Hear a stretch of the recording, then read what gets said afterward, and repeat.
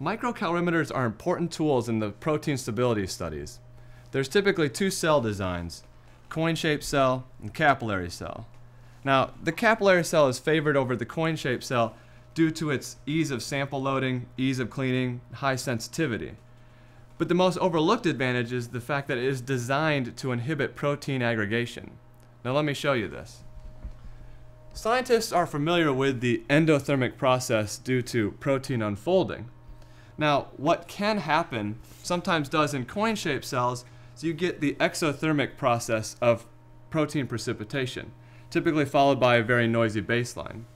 Even the manufacturers of these coin cells say this effect results in a nearly impossible data analysis. Minimizing precipitation is necessary for accurate results. Now let me show you a real-world example of this. Here we take a protein, we run it in a coin-shaped cell.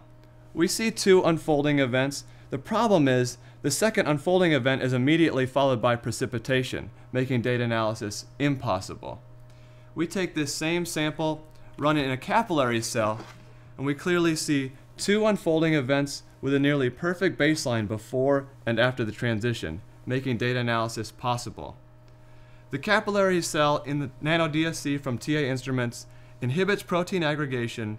It's easy to load, easy to clean, has very high sensitivity. Scientists can get away with using as little as 2 micrograms of protein. That's the TA difference.